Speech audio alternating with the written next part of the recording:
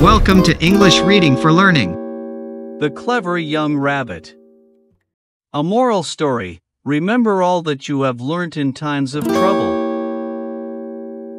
A young rabbit was caught in a snare. His mother asked his father, "Have you taught our son all the tricks he needs to know?" The father said, "Our son has learnt all the tricks very well. He will be back soon. Don't worry. Make some carrot soup to welcome him." In the meantime, the young rabbit was lying still with his eyes wide open and tongue sticking out, pretending to be dead. Thinking he was dead, the hunter loosened the trap. He thought that a dead rabbit could not be sold nor could it escape. So he started to gather sticks. He decided to cook the rabbit for dinner.